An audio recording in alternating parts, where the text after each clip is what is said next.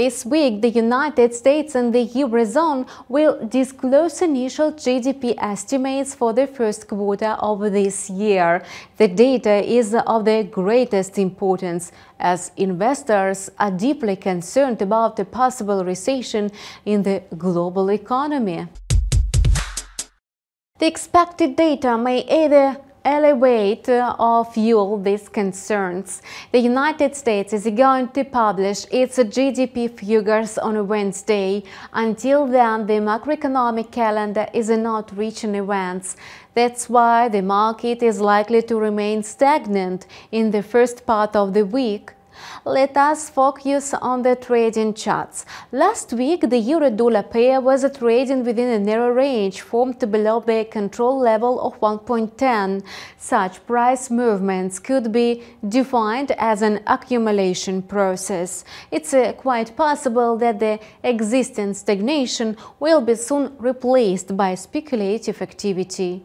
In the event of this, the price consolidation above 1.10 on the daily chart will boost the volume of long positions. This, in turn, may allow the pair to reach a fresh local high of the midterm trend. However, if the price settles below 1.09, the correctional movement is likely to continue. In other words, a deeper drop in the price may lead to the continuation of the current correctional movement. Meanwhile, the pound sterling showed a downward activity, but it led to only minor changes. The pair continued hovering within the sideways channel of 1.2350 and 1.2550, testing the lower limit.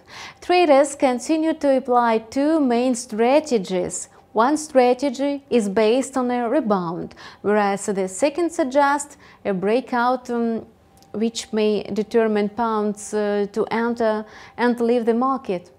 A rebound method is used when the price approaches a particular limit of a range and rebounds from it, and this strategy allows traders to enter and leave the market, taking into account particular price levels.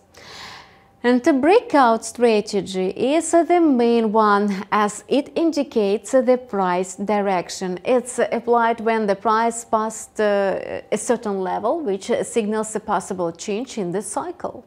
For now, we keep monitoring the financial market situation. Subscribe to our channel and see you in several hours. We will take a close look at the US trading session.